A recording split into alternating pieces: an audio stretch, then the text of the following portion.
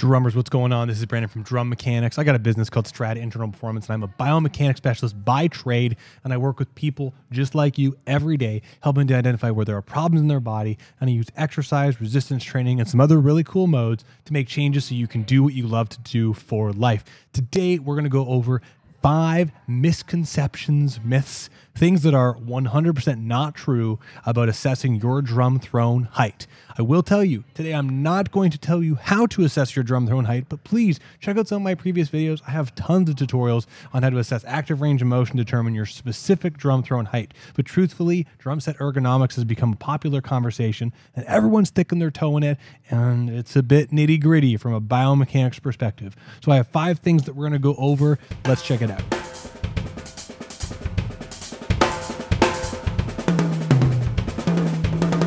Drum thrown myths. Okay, let's get into it. Myth number 1. Adjusting your drum thrown height is as simple as raising up the top of the throne to the top of your knee. I've seen a few different drum teachers suggest this, and I'm going to throw this out there to you. The bones of the lower leg, the tibia and the femur, and really any other bone, we all have slightly different length femurs and tibias, and really every single bone. Although all of our skeletons, like the guy behind me, right behind me, we all have the same amount of bones, mostly. Not entirely true, but most of us have femurs and tibias. Each of these bones are slightly different proportions. So the reason why I bring that up is truthfully one of the guys that works with me here has extremely short tibias and a long femur. That means his drum thrown would be really, really low based off the rest of his body. It wouldn't work for him. So myth number 1, adjusting the drum thrown to the top of your knee. Don't do it. Please don't do it. Blanket statement like that just don't work. Myth number 2, another simple one, same vein as the previous one, but to adjust your drum thrown height, it is as simple as sitting down and adjusting the drum thrown so you're sitting at 90-90. Your knee is at a 90-degree angle and your hip to your torso is at a 90-degree angle. This again does not work. First, the point that I just regarded a second ago applies here as well. We all have different length bones, but let's put that aside. If we know that our bones are shaped differently, we also have different contractile availability lengths in our skeletal muscle. The reason why I say this is if you watch some of the previous drum thrown videos that I've done, I talk about assessing your active range of motion. Right, range of motion is how far your body can go on any given day based off of your joint structure and how far your passive tissues, your ligaments, will let you go. But your skeletal muscle, your force producers, will have a predetermined amount of voluntary motion that they can go through based off the specific torque setting that you're sitting in. When you're sitting down, you can only raise your legs so high while you're laying on your back because eventually your thigh kind of goes over your hip joint, that joint axis changes, you can actually lift your leg higher. So when you're sitting down, we need to make sure we're adjusting our drum thrown height based off of our active range of motion. Here's why this is a myth. 90-90 means that there's a predetermined amount of joint motion, 90 degrees at the knee and 90 degrees at the hip. Most of us, if we haven't had a knee replacement or have knee osteoarthritis, we got 90 degrees at the knee. Always exceptions to the rule. But the hip, I will tell you, I have seen a ton of people, even high-level professional athletes, who don't have great control at 90 degrees of hip flexion. And even that 90 degree that you're talking about has to be at a specific position of abduction because we have a 14-inch snare drum between our legs. So myth number 2, 90-90, no go. Myth number 3, flat top drum thrown versus motorcycle style seats. The motorcycle seat is better, I've heard. This is not true. We're going to be doing a very comprehensive biomechanical breakdown of the mechanics of the difference between a flat top and a motorcycle seat, but here's the Coles notes of that. A flat top will allow you when you're sitting to have your tissue sit in a more natural position. You'll be able to adjust a little bit easier based off of this flat piece here. A motorcycle seat has a predetermined width or narrowness that may accommodate to your anatomy or not. For some of you, it might actually be perfect, but for some of you, it might not be. A very simple analogy is if I gave all of you the exact same orthotic, and if you don't know what an orthotic is, it's a support that goes into the bottom of your shoe that's often prescribed by a chiropodist or a chiropractor or someone else that works with feet. It helps to provide support into your foot. If I handed out 100 of them to 100 of you, some of you would be like, this is the most amazing thing I've ever felt. It feels perfect in my foot, and for many of you, it would not fit. Motorcycle style seats, first and foremost, there's a few mechanical things that just don't work when it comes to weight distribution and the physics, but more importantly, it just doesn't work for all of you. If you're looking for a safe bet, flat, wide top, and truthfully, the DW9000, let's just turn that branding away. The DW9000 is wider and flatter and much more firm. More on that in a second. And it's by far one of my favorite drum thrones because it lets your body just sit more naturally. And truthfully, if you're buying any of the drum thrones that have slits in the middle to help your back, they might help some of you, but same thing, a one-size-all-fits approach just does not work, especially when you're looking at it from an analgesic pain perspective. Number 4, softer drum thrones with extra foam is better than firm. So hear me out on this. If I take this regular piece of foam and I push down on it with my finger with a little bit of weight, and I push down this drum throne, you can see that this drum throne does have some deformation you can see on the camera. You know, see this foam has way more deformation when I put pressure on it. Soft squishy things like mattresses and soft shoes and blankets, they do feel really, really great. But here's the reason why this is 100% not better. 2 reasons. 1, it depends on your weight, and that'll determine how much material deformation that happens. So the reason why I say this is if I push on this with 10 pounds and push on this with 10 pounds, the amount of deformation that happens in this foam versus this foam is very different. Now, for some of you might weigh 140 pounds, and some of you might weigh more than 200 pounds. The weight doesn't matter. But what does matter is you need to make sure you're getting an adequate amount of support underneath your derriere, if you will, to make sure you get everything you need to have a healthy posture and back. Extremely soft foam, if it is too soft and can't support the amount of mass on top of it, might change shape and might not be changing shape in a way that we like.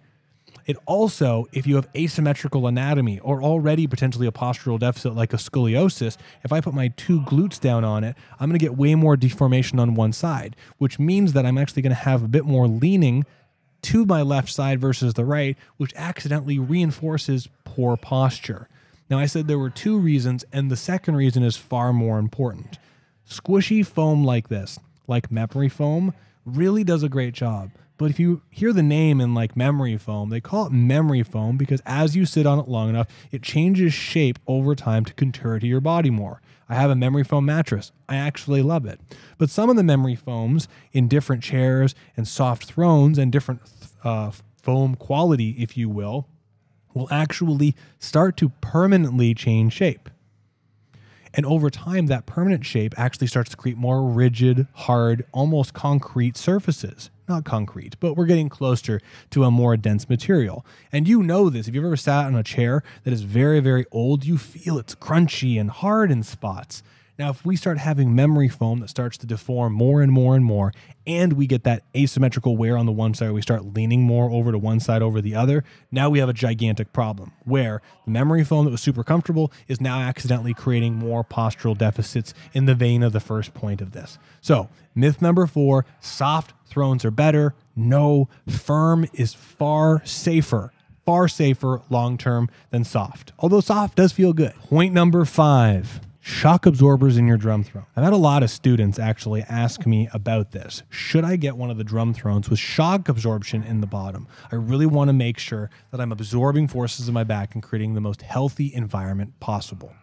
I'd like to illustrate a scenario. When you perform a bass drum stroke down and you push into the pedal, if you're performing anything that requires lifting your leg, so I suppose a heel up scenario, you have to lift up your leg and you have to apply force into the pedal.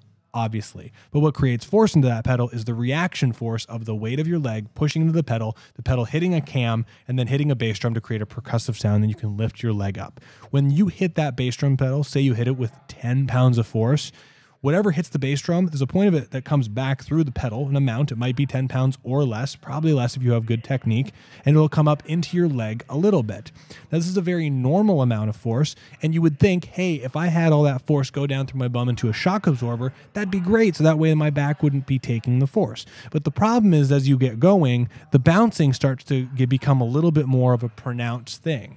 The force absorption helps to some component, but in another component, much like riding a full suspension mountain bike, you actually have a seat that starts to absorb some of the kinetic energy that you're producing, which means that the force that you're putting into the drum set, into the bass drum, into moving around is actually not as efficient as it possibly could be. If I'm sitting on my drum throne and I'm playing a tom roll, a descending roll down the toms, as I start to get to the 14 and 16-inch tom, if you're kind of playing this way, there's a component of me shoving down into the throne that I need to have be rigid support, like I almost have a seat belt, so I can make it around there and come back, especially at higher tempos or higher velocity. If I have this thing absorbing force, I actually might have the throne moving away from me, moving down and bouncing and shifting as I start to go away.